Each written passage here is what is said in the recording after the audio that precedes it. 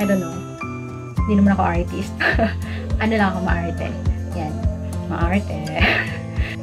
Maarte.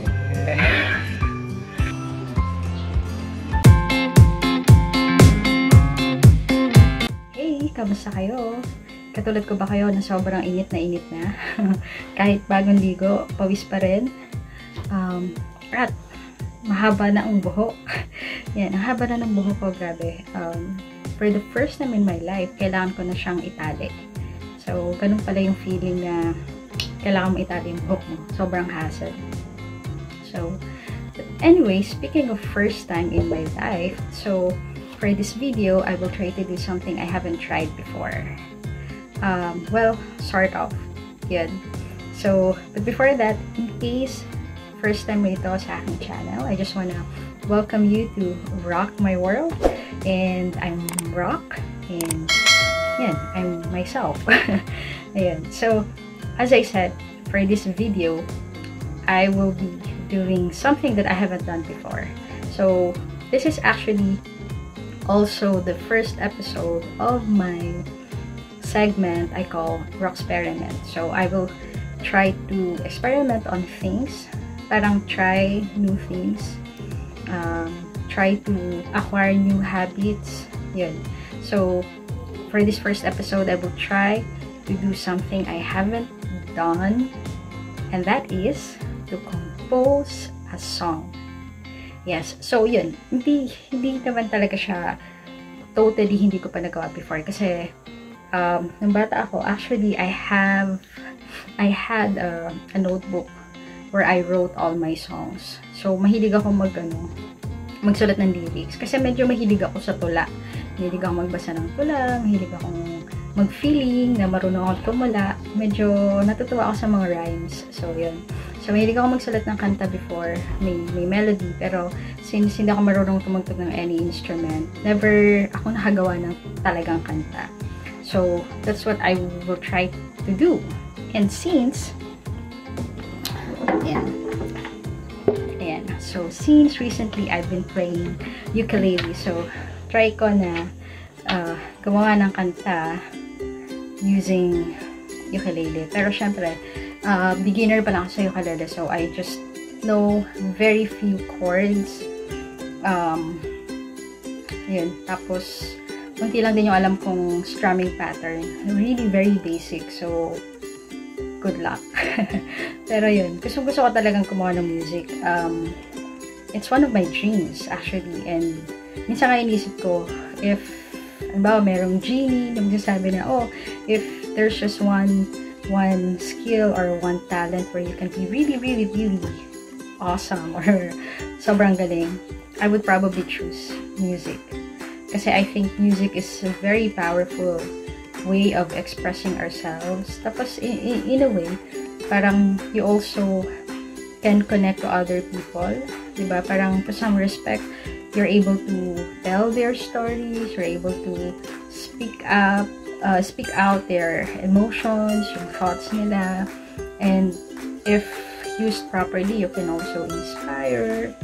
Yun, ganun. So, it's a dream. And, while beginner pa rin ako sa ukulele, I just thought maybe the right time will never come. So, might as well just you know, try it. So, yun yung gagawin ko. I will shut up very soon and try to start writing a song. So, yan. Actually, hindi ko alam paano talaga yung process.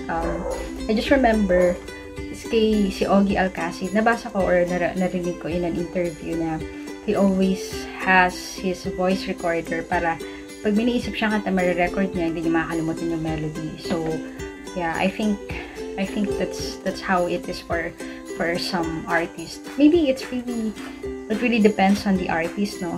So, I don't know. Hindi naman ako artist. Ano lang ako, maarte. Yan.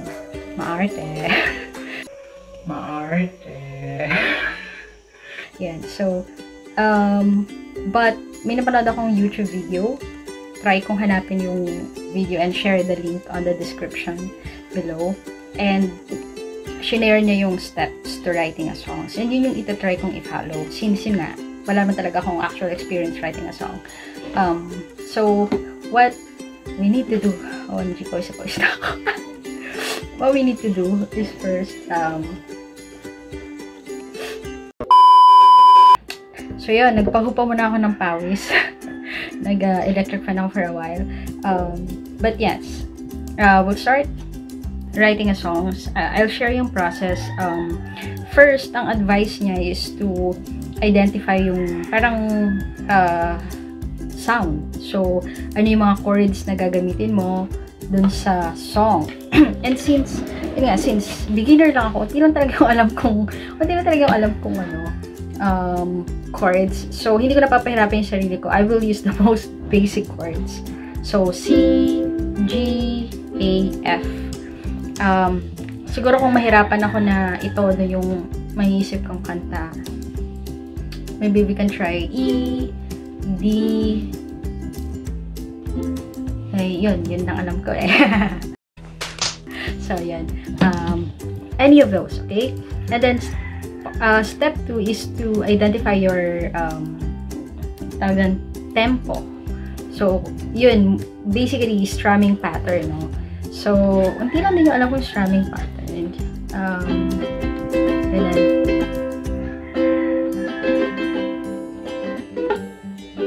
Ganun. So, hindi ko alam eh. Pero, ito, ang favorite ko actually, recently favorite kong strumming pattern. Kasi, yung mga kanta ni Moira, medyo yun yung ginagamit kong strumming pattern.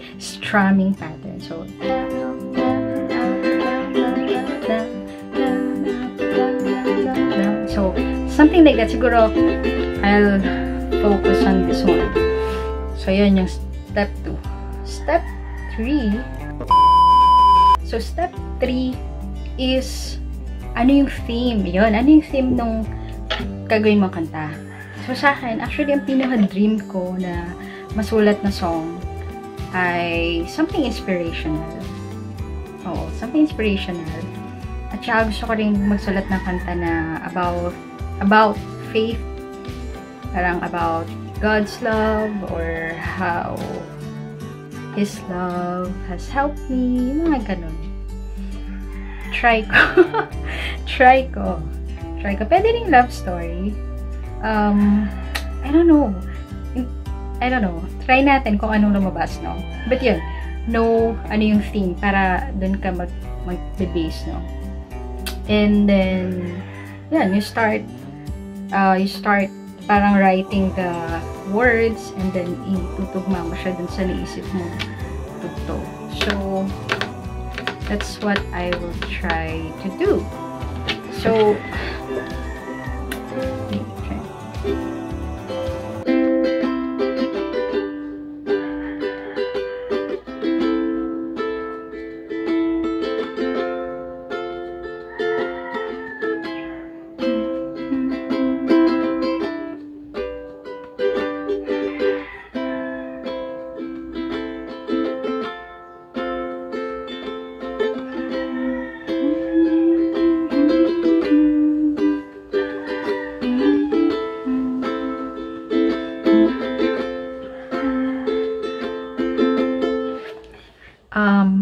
wala pa akong maisip eh, no?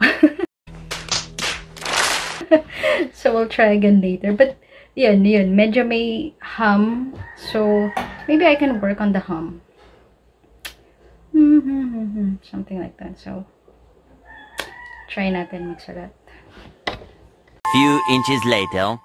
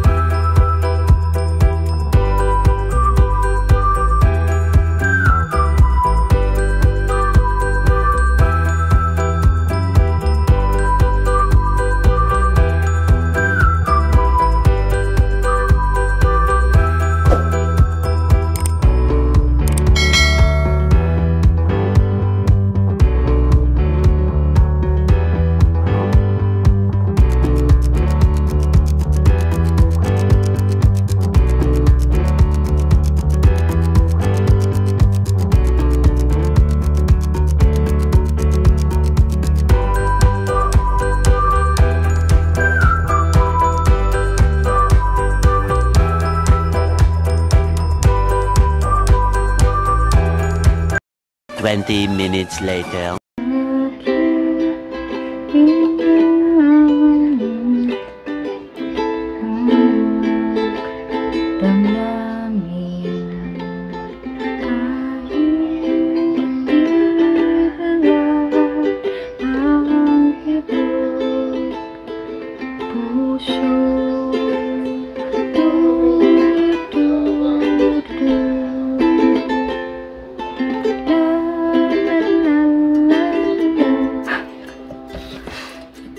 This is what I have so far.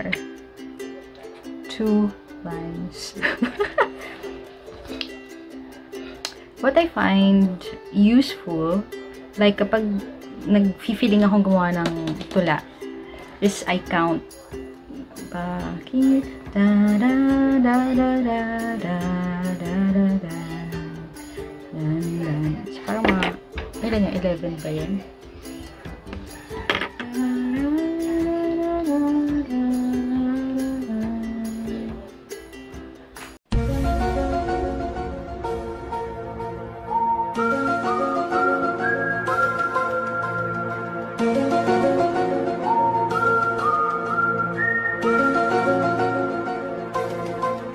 So, 9 or 11.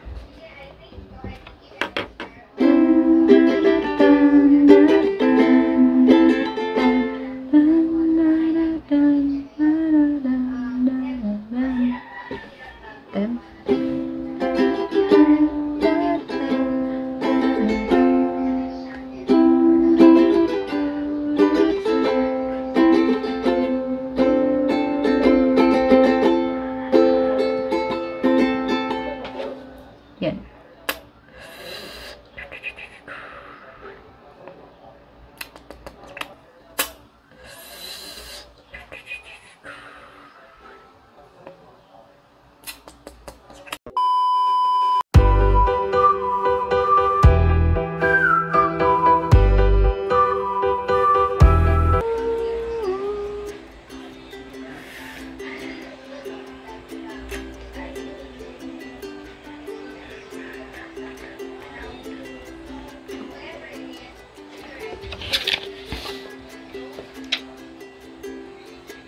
Alam ko na.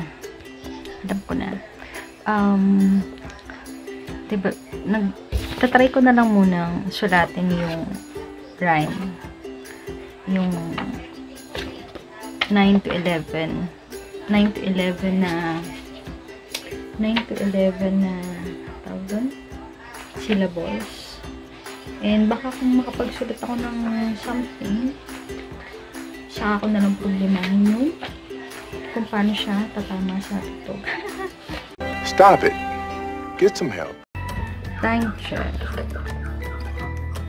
So, okay. Medyo dahil I have 2 lines and kailangan kong mag-work. I need to finish a project for a client.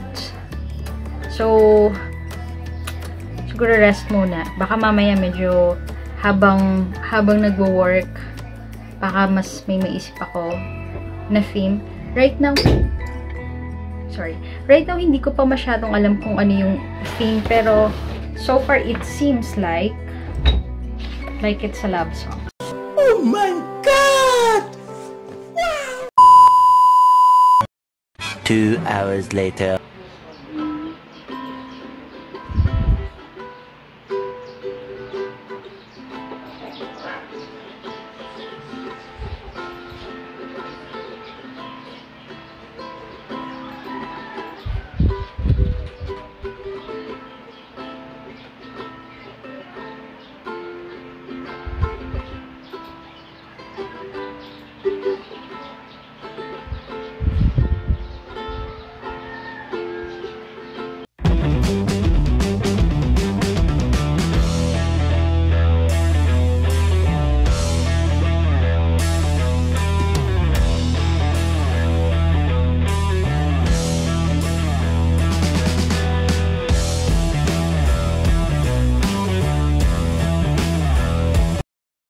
One eternity later.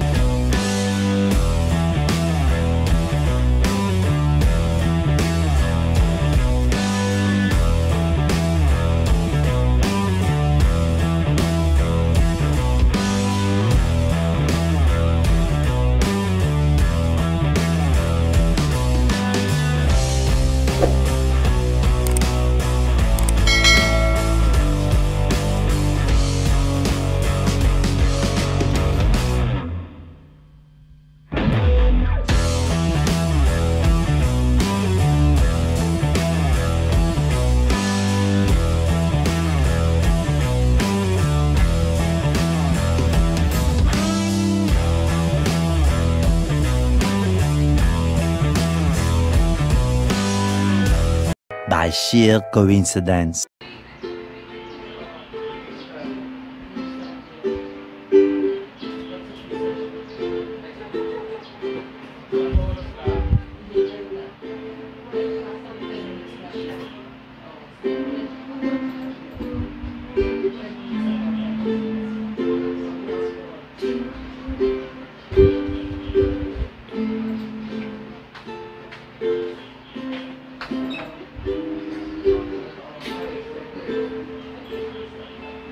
Eventually,